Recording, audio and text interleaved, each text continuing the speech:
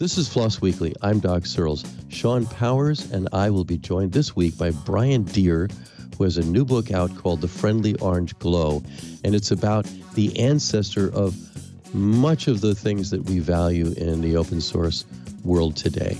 Coming up next. Floss Weekly is brought to you from LastPass Studios. Securing every access point in your company doesn't have to be a challenge. LastPass unifies access and authentication to make securing your employees simple and secure, even when they are working remotely. Check out lastpass.com/twit to learn more. Podcasts you love. From people you trust. This is Twit. This is Floss Weekly, episode 591, recorded Wednesday, August 12th, 2020, PLATO and the Rise of Cyberculture. This episode of Floss Weekly is brought to you by LastPass. Allow your remote workforce the ability to do their best work without jumping through hoops. Ensure your business's security with LastPass. Visit lastpass.com/twit to find out how they can help you.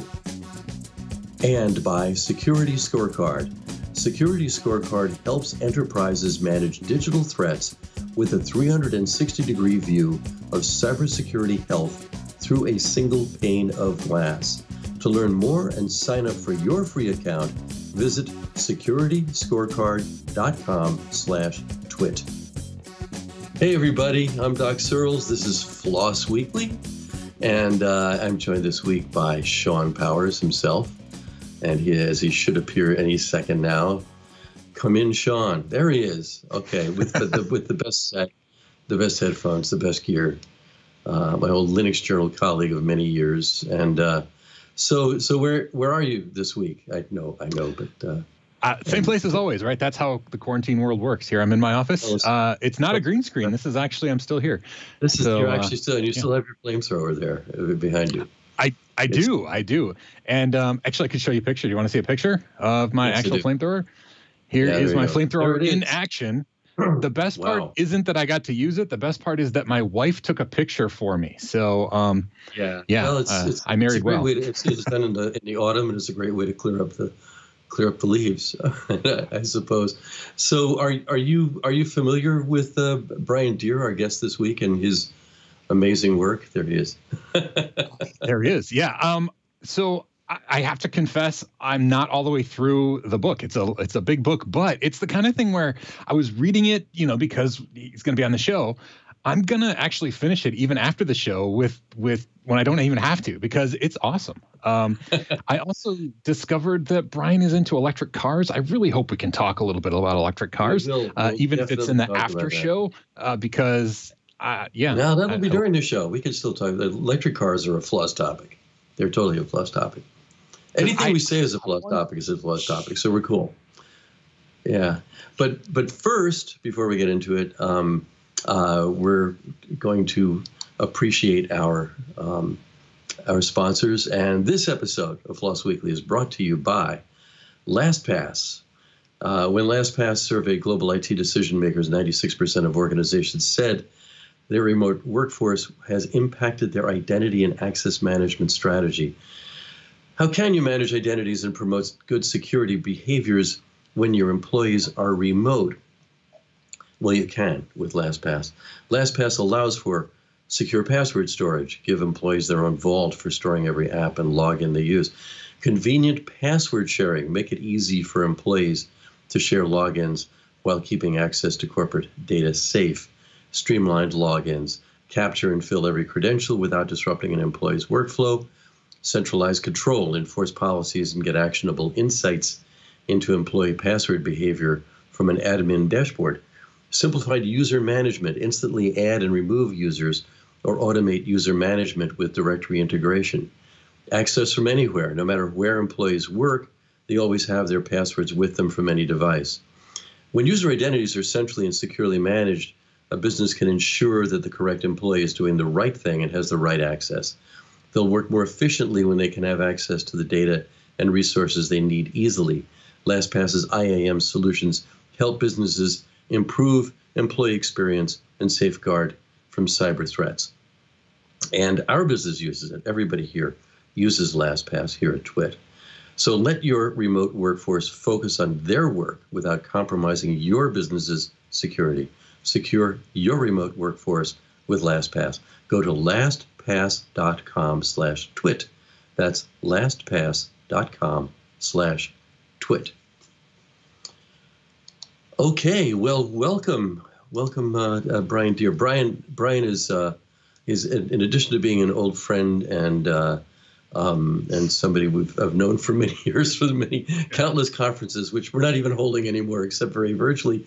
But long before we had open source, we had free software, and long before we had free software, we had people who abided by the principles of that and did amazing creative work. And Brian has done a book about that, The Friendly Orange Glow, about PLATO, and he's here to talk to us about PLATO and other things. One of those other things, among many, he's a longtime veteran of many companies, many startups, and many mature companies as well, is that he's the founder and president of the Tesla's Owner Club of New Mexico, which has more than 425 members.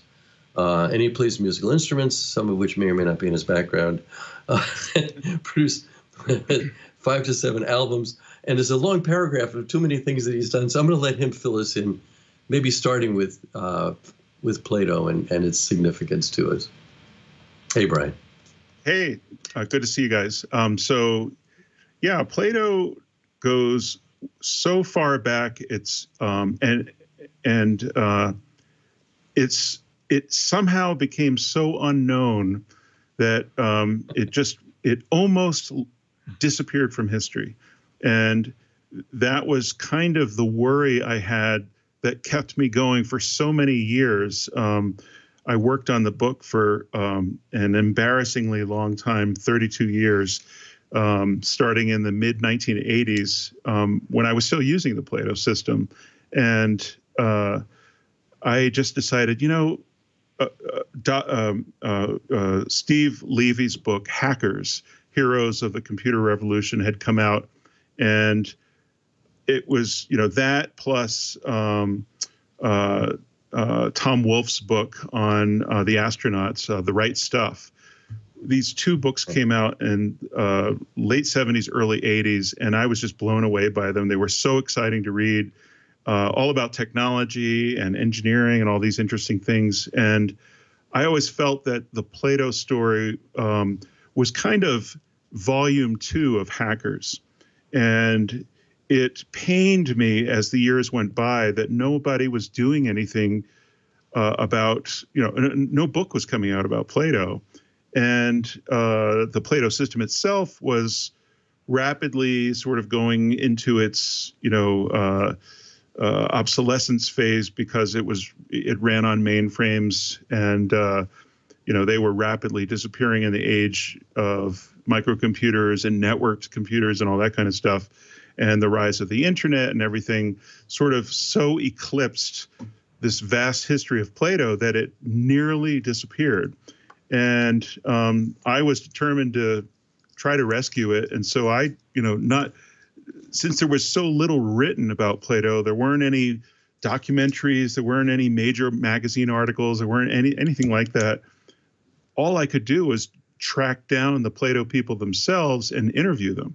And so I just started doing that around 1985. And I, during vacations and, in between jobs or whatever, I would travel around the country and interview more people. And this just went on and on and on. And every time I would talk to somebody, they would give me 20 more names. And I'd realize I can't do anything until I talk to those 20 more people. And then they would give me 20 more names each. And it just went on from there. So I wound up over the years doing about 7 million words of typed interview transcripts. And just doing the transcripts alone took a number of years. But I wound up with a treasure trove of historical background on PLATO that I guess nobody else in the world had. And it enabled me to it took years to try to figure out how to organize it and put it in some kind of structure that would make sense. I was determined to focus on the users and not the muckety mucks, the administrators and all that. It would be like, imagine, we've seen lots of books on the history of Facebook and Google and Apple and all that stuff, and they're always about the principals and the founders. And while I cover principals and founders too in my book, I was determined to spend a huge amount of time on the users, because they made the system, they made the network, and they actually added most of the compelling features that would go on to influence the whole industry to this day. So, a huge chunk of the book, probably 40–50% of it, is about the kids, and they were literally high school students and college undergrads who haunted and lurked within the online halls of Plato and built it out in the early 70s. And what, for those who are not familiar with it, to understand the Plato system, the experience as a user, imagine it's 1972 or 73. And you're sitting down at a box that has a flat panel gas plasma display with high-res graphics, multiple text fonts and everything. It has a built-in touchscreen, and it's 512 by 512 resolution, which was pretty substantial at the time.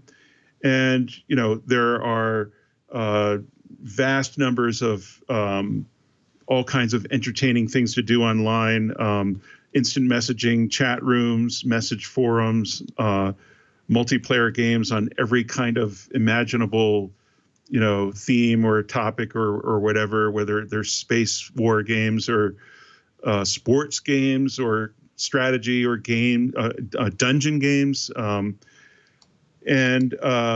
this just goes on and on and on and on and on. And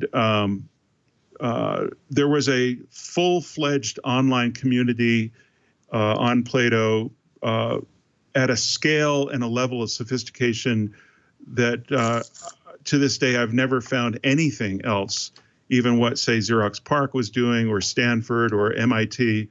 And no one knew about it outside of the Plato community. And this is basically the way things went all during the 70s. It grew and grew and grew. The Plato system was much larger than the membership, all of the users combined on ARPANET, until about 1981. And that's when ARPANET started exceeding the count, I guess you could say, of total users from all over the world. But that's a huge amount of time, and a lot happened in there. And there's I just barely skimmed the surface of some of the highlights of what happened across 640 pages in a book. But we're talking about the Plato system started in 1960, and it ran on the ILIAC 1 computer at the University of Illinois. So it started early, so early that they had to invent everything from scratch, pretty much. RAM was way too expensive, and to use video RAM would have cost hundreds of thousands of dollars per terminal, which is why they went and invented the flat plasma gas plasma display and got the patent for that. That's the same plasma technology that wound up in televisions later. And you can still see it, in airports and things like that, though a lot of those screens are now LED or OLED or something. But, it was a revolutionary invention, and it was done for Plato, not for televisions or anything like that. And so Plato users got a first chance at using it.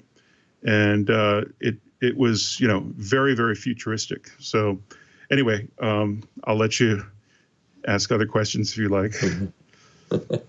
Yes, me. So, Brian, my background is in education.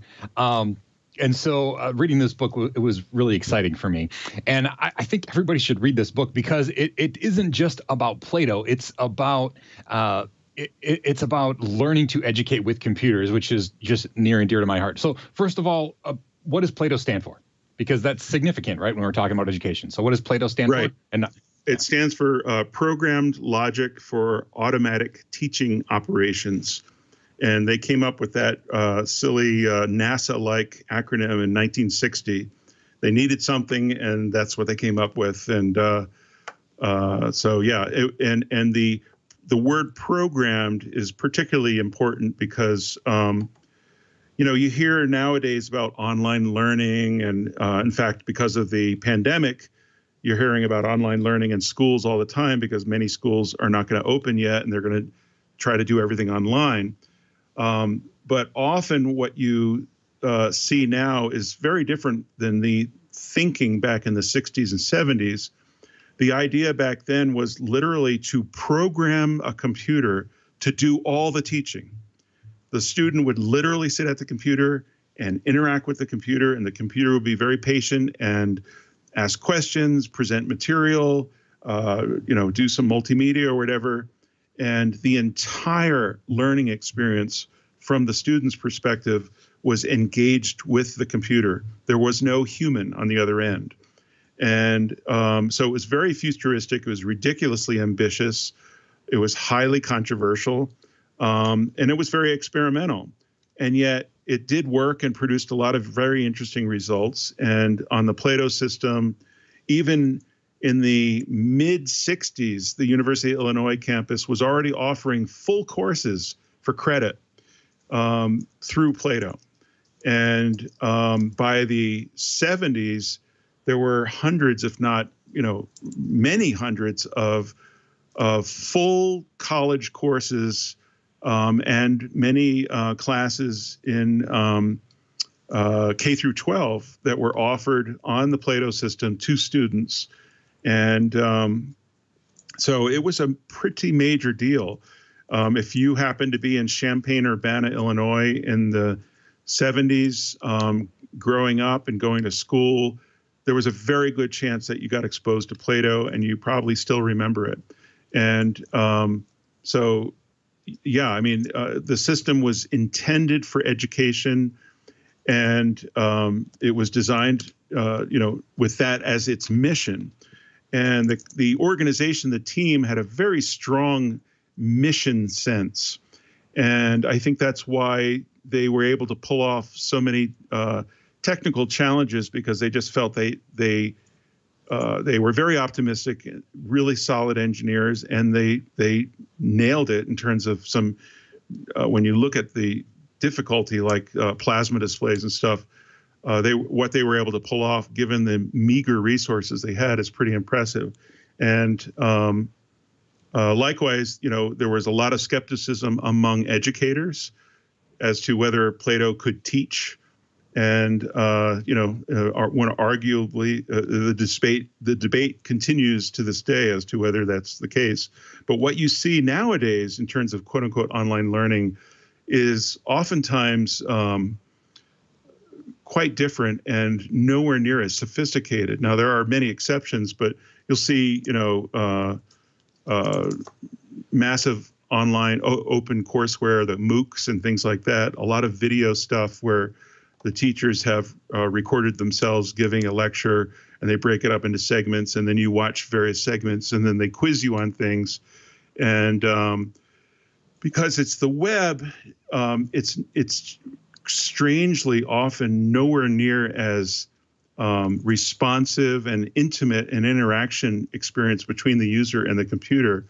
You would think that now that we all have, bandwidth in the megabits or gigabits range, that everything would be lightning fast, and yet it isn't.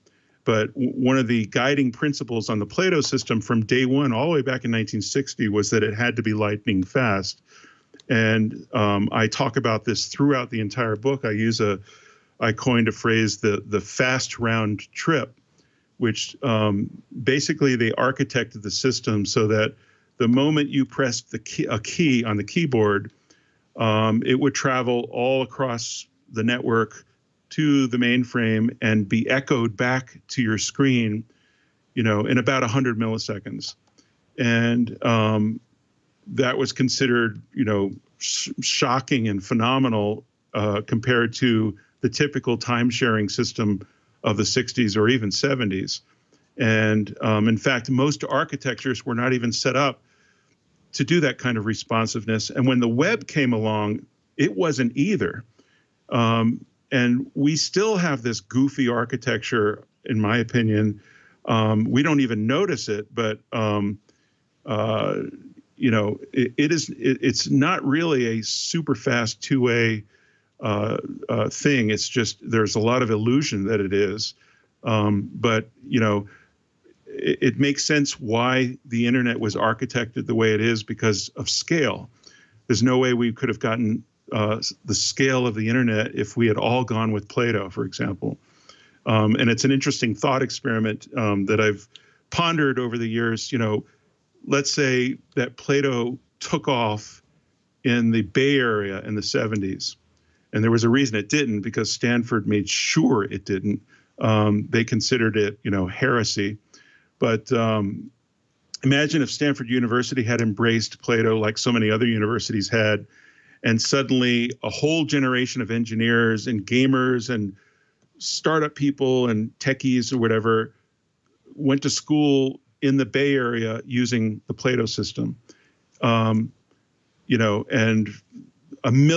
10 million terminals had been distributed or whatever. At some point, the architecture simply would not have scaled. And, it would have required hundreds or thousands of mainframes, and, the expense would have been pretty considerable. But then you consider the fact that, what is a data center for Google or Facebook or Yahoo or any, Netflix or whatever? They are essentially gigantic mainframes, right? Just with very cheap components that are interchangeable and can be replaced at a moment's notice without the whole network going down. AWS is essentially the whole cloud is essentially a scaled version of what Plato was. Plato was essentially a cloud system. Anyway, so let me ask, I'd like to bring this home to our topic here at Floss Weekly, because I'm wondering what modeling, even what people, got leverage from the Plato experience into the Floss world that we have now. I'm going to interpret that as meaning who moved on from Plato possibly into well, there's sensibilities as well. More recent, there's sensibility, and then there's actual people, and on the actual people front, a whole generation of brilliant computer science and computer engineering folks came out of the Plato project, which by the mid-'70s was partnering with Control Data Corporation, one of the great old dinosaurs of the mainframe era, and but they scattered all over the industry and wound up at Apple, at Google, at Microsoft, you name it. There were Plato people there. They were probably at Cisco and everywhere else, and some of them I know are now retired. I know a few people who had amazing runs where they would, they joined Apple early in the 80s, did that for 20 years, and then joined Google and did that through that IPO for 10 more years or something. So, there's been amazing stories of people who were undergrads at the University of Illinois in the mid-'70s who wound up having fantastic careers. Probably the most famous Plato person is Ray Ozzie, who was one of the junior system programmers at the University of Illinois, working at the Plato project, and wound up working at DEC afterwards, and then starting Iris Associates after working with at Lotus. Iris was the company that you may recall invented Lotus Notes, which is very much influenced in spirit and design and functionality by PLATO Notes, which was the conferencing system on PLATO. And, that wound up being acquired by IBM for like $3.5 billion. And Ray went off to do lots of other interesting things, one of which was Talco, which is named after Talkomatic on PLATO. And that got acquired by Microsoft. And, he wound up being essentially the chief software architect. He had Bill Gates's old job in the early 2000s. He's now off doing even, new and more interesting stuff. But that's an example of the kind of people who have come out of the PLATO community and gone on to do really interesting things. There was a sensibility, speaking of free software and that kind of thing, of if you read Hackers and you read about the hacker ethic, you would see that a lot on the PLATO system among the undergraduate and even high school students who would share software. They sometimes wouldn't even put passwords on their source code so that anybody, or they at least allow it to be inspectable so anybody could read it and learn. And we would see this a lot, and it would, when the web came out, I think if browsers had not had the ability for anyone to view the HTML source, the web may have taken a much longer time to develop. But because anybody could inspect the source, I think that inspired a lot of people to basically say, I can do that, and go off and give it a shot. And there was a similar kind of ethic among many developers at PLATO who would share, the code. Now, there were a lot of insanely popular multiplayer first-person shooter dungeon games and stuff like that were so wildly popular. The source code was an absolute state secret practically, and they guarded it, fiercely. Just to give you an idea of the levels people would go to try to get the source code to a game like Empire, which was the famous, Star Trek-like space war game. At the University of Illinois, there was a large printer, and you could submit a print job requesting a printout of something. And the operators would put all the prints that users had requested in an out bin, and you would just come and fetch your huge, deck of fanfold source code printout. And people would check the out bin to see if the authors of any games had just submitted requests. And that was a popular way of stealing the source code to things like Empire and other games, before the authors of the game could come downstairs or whatever and fetch it. But there, when I used PLATO at the University of Delaware, there were a number of developers there who very much had the hacker ethic and very intentionally left their source code open, truly open source. Anybody could copy it. Anybody could modify it. That would open up discussions which were encouraged, like, why did you change this? Oh, that's a good idea.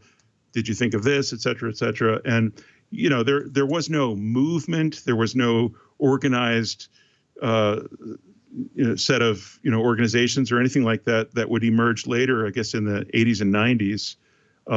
But I think the spirit was the same. And that certainly helped ideas expand and people to come up to speed with programming techniques a lot sooner, because there was a lot of code that you could use so that that someone else had written, so that you didn't have to write things from scratch. So I know Shawn and I both have more questions, but first I need to tell you this episode of Floss Weekly is also brought to you by Security Scorecard. Security Scorecard is the global leader in cybersecurity ratings and the only service with 1.5 million companies continuously rated. Their mission is to empower every organization with collaborative security intelligence because you are only as secure as those you work with. They help enterprises manage digital threats with a 360-degree view of cybersecurity health through a single pane of glass. Their patented rating technology is used by over 1,000 organizations for multiple use cases. Those include self-monitoring. With Security Scorecard ratings, you evaluate your organization's cybersecurity risk using data-driven, objective, and continuously evolving metrics that provide visibility into your organization's information security control weaknesses. And as third-party risk management, instantly view the cybersecurity posture of any third-party vendors, partner, or suppliers to help you evaluate risk in your ecosystem. It can also allow them to find and fix cybersecurity risks and vulnerabilities across their externally facing digital footprint. They are also used for board and executive level reporting and in the insurance space for cyber insurance underwriting. The Security Scorecard non-intrusively collects data from publicly available feeds across the internet for an outside-in perspective. The data is used to calculate scores across 10 key risk factor groups, such as patching cadence, application security, DNS health, network security, and endpoint security. An A to F grading scale helps companies easily understand and continuously monitor the cybersecurity posture of any organization. Companies with a C, D, or F are 5 times more likely to be breached. Security Scorecard Atlas is the leading cybersecurity questionnaire and validation solution. It cuts through the questionnaire noise so you can find out your score to make your business cyber secure. Atlas's secure, centralized platform leverages machine learning to automate the cybersecurity questionnaire exchange process for senders and receivers, making it 2 times faster, more accurate, and secure. Atlas is the only platform on the market that instantly maps cybersecurity rating data to individual responses, providing a true 360-degree view of risk. Cut the questionnaire cycle in half, save hours with 20-plus industry standard questionnaires or their custom questionnaire wizard. Collaborate easily and securely with your team and third parties on that. Security Scorecard believes that every business has a right to its own cybersecurity rating. They were awarded Best Product Security Ratings by 2020 SC Magazine Awards. The combined power of Security Scorecard Ratings and Atlas gives organizations a 360-degree view of cybersecurity for any company in the world. Sign up for your free account by visiting securityscorecard.com/twit. Check the score of your business and up to 5 others. To learn more and sign up for your free account, visit securityscorecard.com/twit. Okay. Thanks so much for that. And Shawn, I know you had some a question that was burning there, along with your flamethrower. I do. I have so many questions, but so well, you're not a flamethrower, right? Yeah. He's not. Yes. Yeah. No. That's a different. You have not a flamethrower on your wall, right? You are correct. It is not a flamethrower. But yeah, so my question is literally about the orange glow. The thing that I was struck with the PLATO program is just how it just felt very open sourcey in the development model, in that even at the hardware level, I mean, you mentioned it, but I mean, it's so significant. They literally invented a plasma screen using wires and glass and neon gas and epoxy because they wanted to have a screen that would work. And then the orange glow came from because it was hard to see. So they just added some extra neon lighting around the edges that kind of bled in. I don't know. It was just fascinating. And on top of that, the input device, they developed an infrared touch screen for this 4-inch, just newly created product that they used specifically for Plato. I was just impressed by not only how the development of hardware was done at a, we need to solve this, so we're going to solve this in the most efficient, cheapest way possible, but also in the software. Sorry, these questions have been building up.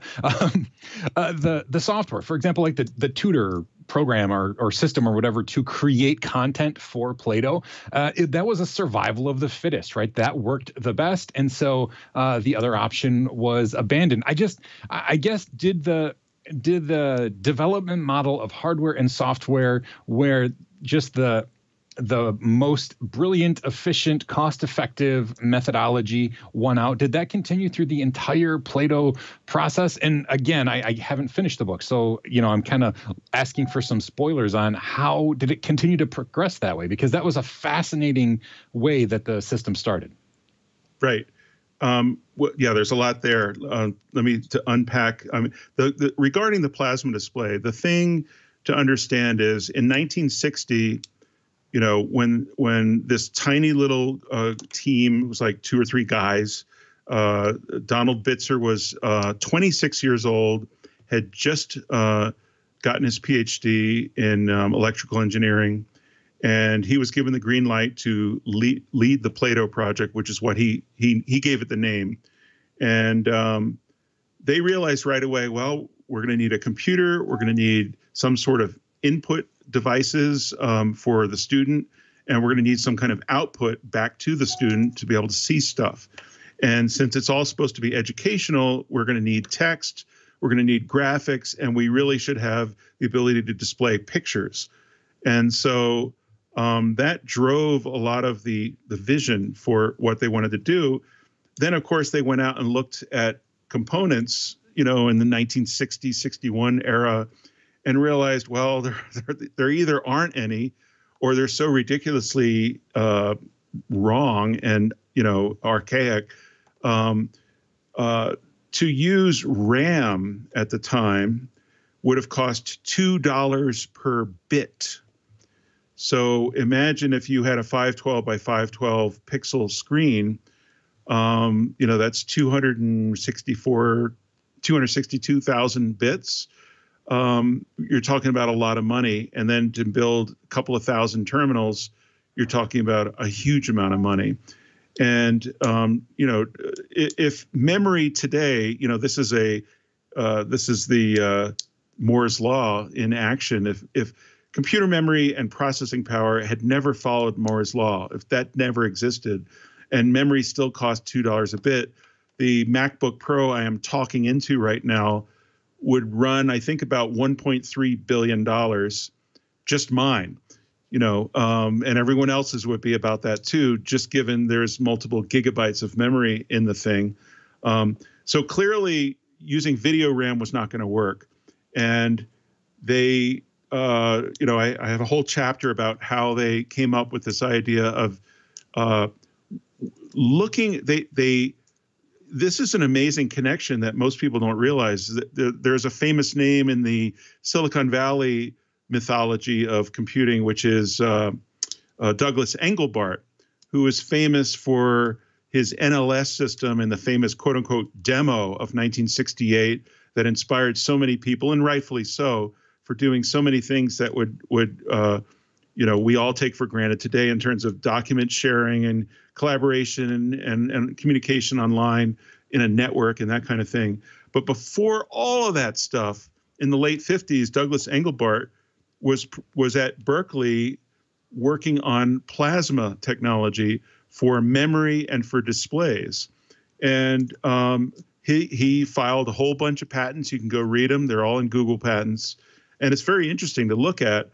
He was thinking about using plasma, AC plasma, as a memory device, because it's thousands of cross-hatched wires and neon gas, and you have an address for the X coordinate and the Y coordinate, and you fire up those two wires, and where they cross, a little bit of neon would glow, and that is actually memory. And the Plato team really liked that idea. Engelbart never got it to really work, and he was absolutely frustrated at trying to get display technology to work using plasma and the grid of wires and everything.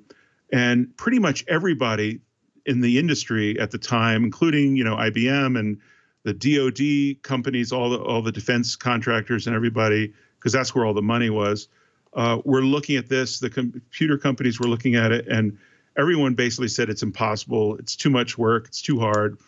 And of course, this motley crew of electrical engineers and scientists at Illinois kept at it, and they found some language in one of the patents that Engelbart had filed that said, I considered going down this path, but it didn't work, and so didn't go down that path. And Bitzer and company at the PLATO project said, well, maybe we should go down that path. And I talk about this in detail in the book, where basically they figured out some ways to get it to actually work. The trouble was trying to keep the little dot of neon actually to keep it to stay on. And the way you do it is you send a spike of voltage, and then you reduce the voltage, but the spike is enough to excite the gas around that intersection of wires, and the gas stays on, and it will stay sustained at a lower voltage. So they built this apparatus, and they kept making, first they tried, 2 wires and 1 dot. Then they tried 4 wires, and it kept multiplying, and then it was 16 pixels, and then 256, and eventually, it was 512 by 512. And so, that's how that all developed. It's an absolutely remarkable story. And for a long time, they were thinking about using blue dots, but they decided that orange was friendlier. And the phrase "friendly orange glow" was a very common phrase you would hear around the PLATO community. It wasn't something I made up. It was a real term. And you would go into a darkened PLATO classroom, and it would be like, there's a scene in Close Encounters of the Third Kind at the opening of the movie where you're at an air traffic control center, and all you see is all these workers, the controllers sitting around these huge terminals and looking at the screen. In this very dark room, other than the glow from the screens. And that's what it was like in PLATO classrooms. People preferred often to turn the lights off and just have these orange screens all over the place, and people in front of them, and the orange would be reflected on their faces. It was really kind of a surreal situation, but that was what the PLATO experience was like. And all during the night, you'd have gamers playing these games until 6 a.m. And staggering out of the building like zombies to go have dinner at 6 a.m, which is a story in its own right. But anyway, so yeah, the laboratory was very unusual in that it had the necessary philosophy of whatever works, and encouraging people to try new ideas, and may the best idea win, kind of thing. And so there was a fierce competition for ways of doing things, both in hardware and in software. For a long while, there was the hope to build a networked, high resolution, like 20 hertz to 20,000 kilohertz, full spread audio network, so that people could have digital interactive audio and headphones, while they're interacting with their learning material. Maybe they're taking a French lesson and they want to hear the audio and everything. And someone actually built that system, but of course the bandwidth was the killer. And so that system didn't survive. They built instead a 15-inch floppy disk drive with, and it wasn't even digital, it was analog recording of audio on a floppy disk, random access, and digitally controllable through the terminal, so that each student would have one of these audio machines next to their terminal or on top of it. If they're in a language class, for example, and there were a lot of language classes using Plato, the largest site in the entire Plato world in terms of terminals was the Foreign Languages building at the University of Illinois, which had about 80 terminals and cost millions of dollars to build. And each of those had its own audio disc player and that kind of thing. So there were lessons in French and Spanish and Russian and Hebrew and all kinds of languages. It was a major operation. So there was a lot of that kind of innovation going on. Donald Bitzer really deserves most of the credit for encouraging and fostering that. Unlike most computer labs, even those written about in the Hackers book, like at MIT, they were real locked down kind of places. And, Stephen Levy talks about the priesthood of operators who would work the mainframes and take your request and actually interact with the computer and all that stuff. And the hackers hated all that. And the lab at Plato was quite different. Basically, if you walked in the building, they didn't call the cops. They would say, like, how can we help you? And would you like to sit down and try out Plato? And, would you like to learn how to program? And, hey, would you like a job here? And I mean, it was an incredibly welcoming and encouraging kind of place. And that's absolutely due to Bitzer, his personality, and his encouragement of young people. And he had a practical reason for doing it, too, because they were affordable. If you hired a whole bunch of really brilliant high school kids who worked, crazy hours and didn't cost you an arm and a leg, the kids were thrilled. You got the work done, the system improved, and you saved a ton of money. So there was a economic incentive for encouraging, teenagers to flock to the Plato project at Illinois for many, many years. That went on for, over 20 years, 25 years, really, from the 60s well into the 90s even. So, that culture, it's a classic lesson in the importance of developing a strong, encouraging, open culture where everyone is welcome. And, let's hear your ideas. How can you help improve this thing that we're building? And isn't it all so exciting and that kind of thing? A very different, environment than many of the other labs around the country. Even Stanford was nowhere near as open as Plato, which was kind of legendary. My take on Don Bitzer was that he truly just wanted everybody to contribute, and those who had the most to contribute is the ones that he wanted to work with, not those with the biggest resume and the jets, right? I mean, right. Those are the high school kids. He sounds like an incredible person to work with and get a lot done. So I have to ask, because I'm sure we're running low on time, but electric cars. So you talked about survival of the fittest. Electric cars. I want to show my electric car just because I love it so much. So this is my city car, 1980 city car, full of batteries on the back of my truck because, unfortunately, I burned out the relays inside. But talk to me a little bit about electric cars. I mean, what are your thoughts on the transition from traditional fossil fuels to electric cars? Do you see that as a survival of the fittest? Is this just a trend? What are your thoughts there? The first thing I gotta say is, your electric car reminds me of what the Plato terminals looked like.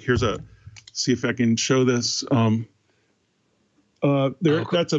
That's Richard Powers, the famous author, sitting next to a Plato terminal in the foreign language building with one of those disk drives on top of it. But that's what they looked like. With the plasma. Do any still exist? Are there any of those orange glows in existence? There are a handful left.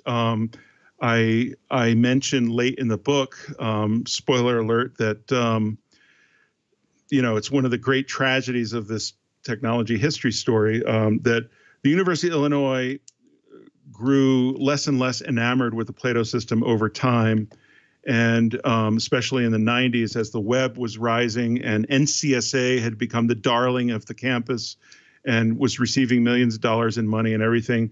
And the order came one day for the maintenance crew that maintained the Plato terminals to gather them all up, take them to a dump, and sledgehammer them into oblivion. And so the vast majority of Plato terminals were destroyed by the University of Illinois. Now, Control Data made it their own terminals using CRTs, and I talk about that extensively in the book. So there are very few gas plasma displays left. Amazingly, the ones that are left all work. After essentially 49 years, they were all built in around 71, 72, and the Computer History Museum in Mountain View, California, was given a bunch of them, but they're, mysteriously, the Computer History Museum has not been a very friendly place for the Plato system. There's no exhibit. They don't particularly acknowledge, the importance of the Plato phenomenon in the history of computing, which is still an ongoing shame. So they have some, just kind of like the scene at the end of Raiders of the Lost Ark, where the crates are being rolled into that massive warehouse where top men are going to be working on them. There are crates of Plato terminals somewhere in deep storage at the Computer History Museum. Now, the Living Computer Museum in Seattle was a very different place with a very different philosophy, and they loved them, and they managed to get 2 Plato terminals that are fully functional. And there's a guy named Aaron Wolfson who did an absolutely miraculous job incorporating Ethernet into the terminals.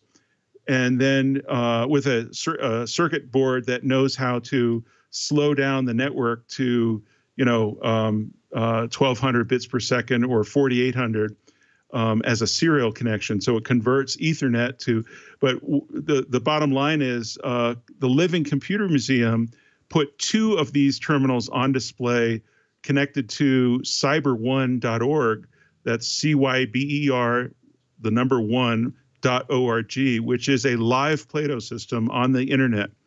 And most of the games and the famous stuff that I write about in the book is all there. You can still play them. And, there are still diehard Plato gamer addicts still going strong on that system after, an embarrassingly long number of decades. I'll just put it that way. But they're still there. You can see them, especially in games like Avatar and Empire and stuff like that. They're there every day and night. But the Living Computer Museum did put the terminals to work, and anybody could walk in the museum and sit down and play with them. It was a tremendous opportunity to educate the public. And when I did the book tour for this book back in 2017, I did a talk at that museum, and then we all went up and looked at the terminals and everything. They actually have a cyber mainframe that would have run Plato, and they probably could be set up to run Plato even now. That's fully restored. Now, the sad thing is, because of the pandemic, the museum is closed, and there's a chance that it may never open again, which is a real historical tragedy. And I wish there were some way that we could all collectively get together and maybe lean on some of the tech billionaires out there to find a way to help keep that museum going, because it is absolutely unique in the world. They have an absolutely priceless collection of restored functional equipment that the public is allowed to actually sit down and play with. They have all the Macintoshes, the Xerox PARC Alto, all the historic famous computers, and then, 2 Plato terminals as well. And, if that place ever opens, I highly encourage people to go. It's a wonderful experience. You could spend the whole day and get lost there playing around with everything. So I have a question about Tesla in New Mexico, and we don't have a whole lot of time left. So, but I'm wondering, especially about how you're helping Tesla remotely in a way. I mean, it is, what's the problem with New Mexico, and how did you, in an almost open sourcey kind of way, get together with other Tesla owners there to make up for the absence of Tesla in the state that hates them? Right. It's we can thank the franchise auto dealers around the United States who have a very interesting history. Many decades going back to the 40s and the 50s ago. The dealers felt that they were being threatened by the manufacturers that they represented. The manufacturers did not treat dealers well. Manufacturers had all the control, all the power. And for example, you could lose your dealer's license on a whim, and a manufacturer would hand the license to someone else to set up across the street, and you're toast. And a lot of dealerships are family-run businesses, and they would invest potentially hundreds of thousands or millions of dollars in a huge dealership, only to lose it because of the whims of the manufacturer. The manufacturers also were often keen on wanting to just sell their cars themselves. And so over the years, the dealerships tried to establish federal laws in Congress to give them some additional support. Congress said, no, this is a state issue. And so just like with real estate, real estate laws are pretty much, similar but different in 50 states. The dealership laws are similar but slightly different with minor little detail differences in 50 states. But the general intent over the years was that the dealers would protect themselves from those evil manufacturers. And long story short, by the late 90s, early 2000s, the laws were essentially absolutely enshrining the entire business model of auto dealers, which is essentially the ultimate middleman, right? You do not buy a car from GM, you buy a car from a GM dealer. And imagine if you had to buy an Apple iPhone from Best Buy. There were no Apple stores because Apple was banned because they're the manufacturer, and you had to go through a reseller, an authorized reseller or dealer or whatever. And so Tesla emerges in this world in the 10 years ago or so, and once it has decided to sell direct and bypass dealers altogether. And they were not a threat in the early years, with the Roadster. And then when the Model S came out, they started, dealers started wondering what the heck's going on here, and got their lawyers, got their lobbyists, and started either suing or otherwise threatening and harassing Tesla if they so much as dared to, build a store or a service center in a given state around the country. Things worked out okay in some states. California has been very Tesla friendly since they have the factory there. There are, stores and service centers numbering similar to maybe Starbucks's in California for Tesla. But in states like New Mexico, the dealers are incredibly powerful still. They're very protective. They're mostly families that go decades back. And, there's only 115 or so dealerships in the whole state. And they have such an incredible sway over the legislature and the governor that Tesla has not been able to get laws changed or find a way to get a loophole added so that they can at least open one store even or one service center. And so customers out in New Mexico basically have to get service from Denver, El Paso, or Phoenix, which means, you may need a hotel stay to get your car worked on. It's a very expensive, inconvenient kind of thing. I moved out here with my wife in 2015. I had owned a Model S for 2 years already. I came from California. I had no idea what I was getting into. I arrive and discover that there are no service centers or stores. That's kind of scary when you have a car, that there's no service. It's 400 miles to the nearest service center. And so I started contacting the governor's office. They said, it's not our problem, it's the legislature. So I contacted the legislature, and then I started contacting other Tesla owners and discovered everybody was frustrated with this. And so I founded a group called the Tesla Owners Club of New Mexico in 2015 with the express purpose of essentially being an activist group to try to get the legislature to change their minds and allow at least one store/service center in the state. And we've been at war with the dealers and really the legislature ever since. We have not yet prevailed. The Tesla Owners Club is up to almost 430 members now, and we're still very intent on, fixing the law. This is not the only state in the country. There's probably about something like 15 or 20 states still that outright ban Tesla. And they can't ban you purchasing it over the internet. So every state has Tesla owners, but they can do a heck of a job making your life miserable and forcing you to with hotel stays or whatever. If your car completely breaks down or gets bricked, for example, which is something that thankfully rarely happens, where the computers in the car seize up and your car is dead. Then you have to get it towed, and it can cost like $1,100 to get it towed to Denver or El Paso or something if you live in New Mexico. So it's a real nightmare.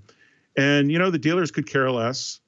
And it's gotten to the point now where with so many different auto manufacturers announcing electric vehicles that are coming out, you're now in the situation where it is clearly a protectionist, anti-competitive effort on the part of the dealers to block the best-selling electric vehicle, American-made in the United States, but allow people to come and learn and see and touch and feel and test drive competing electric vehicles at the dealerships. But you're not allowed to go near Tesla, and there's no test drives, there's no stores, and that kind of thing in this state. So, it's pretty obvious that it's, an anti-competitive move. It's very successful so far. It has really discouraged the adoption of EVs in this state. Tesla should have 10,000 owners in the state by this point, and it has about 1,100. And, that is what happens when the public doesn't have a chance, to be walking by the Apple store in the mall and see a Tesla store and walk in and talk to the people about the cars there and make an appointment for a test drive, learn about electric vehicles, and maybe go home with one. That's how it works in every other state, and that's how California has been so wildly successful with Teslas. You see them everywhere. That should be the case across the country. The interesting thing is it's the case all over the world. It's only the United States that has these arcane, very protectionist dealer laws.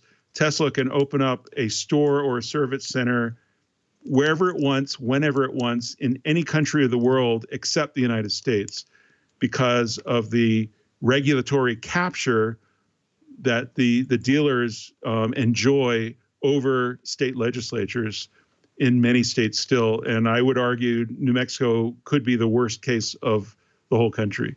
So yeah, we still have a big fight ahead of us. But we're not going anywhere, and the dealers hate us. It's a fun battle. They know they're losing, and their days are numbered. So we'll just, if we have to wait it out, we'll wait it out. But every year we go back to the legislature trying once again, and we'll do that in 2021.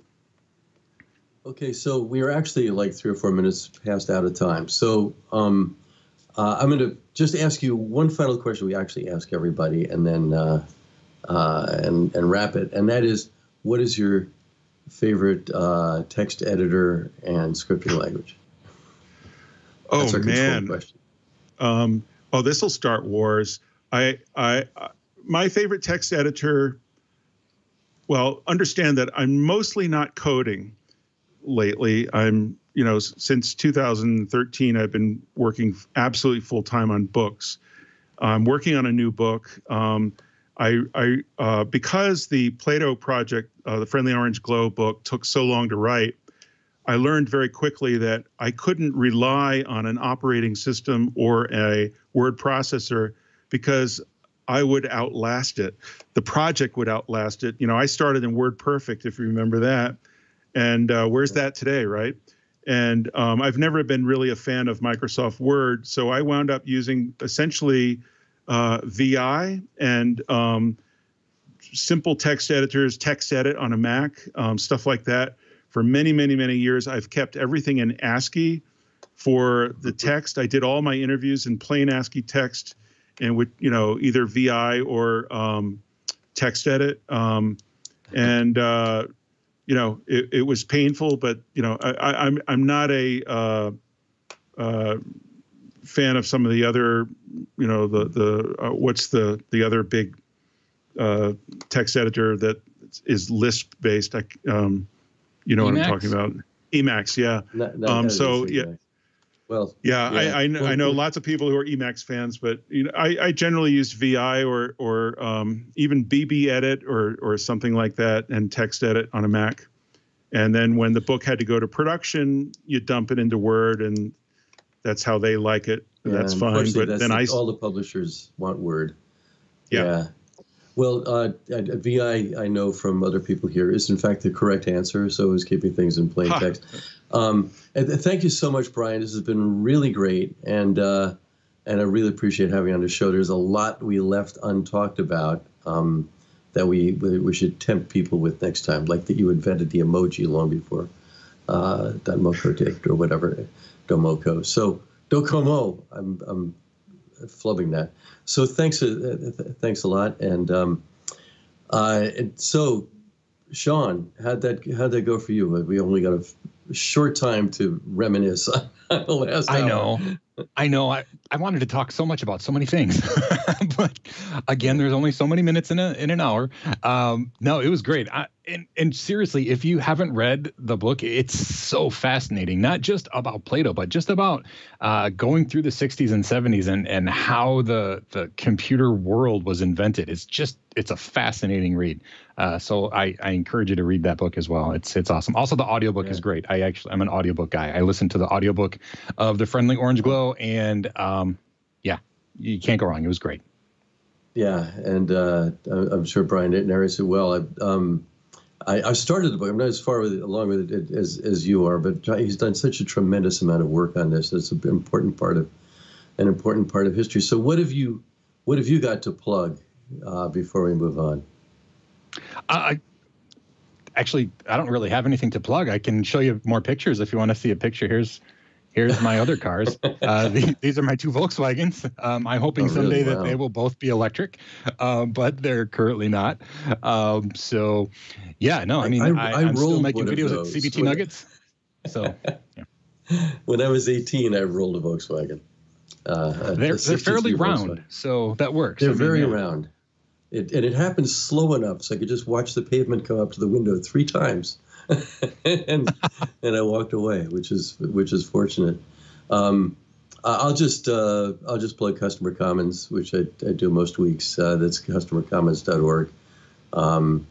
We'll be going out for funding soon, and I'm very enthused about the good work we're doing there. So that's one of the ways that we're moving on. So thanks so much, Shawn. And I don't have in front of me who we have on next week, but it's Brian Bellendorf, I'm pretty sure. If it's not Brian, it's going to be him in an upcoming week. A primary author of Apache. He runs the Hyperledger project at the Linux Foundation. So that's going to be a good. Yeah, that's going to be a good show. So thanks, everybody. And see you next week. Hey, what's going on, everybody? I am Ant Pruitt, host at Twit TV. Got a question for you. Have you gotten tired of how bad your photos are looking every time you post them to Instagram? Better yet, have you gotten yourself a new camera and you can't quite figure out why the images just don't look that good? Well, I have a solution for you. It's my show, Hands On Photography. Each and every Thursday, I sit down and share different tips and tricks that are going to help make you a better photographer and a better post processor. So subscribe today at twit.tv/hop to learn more.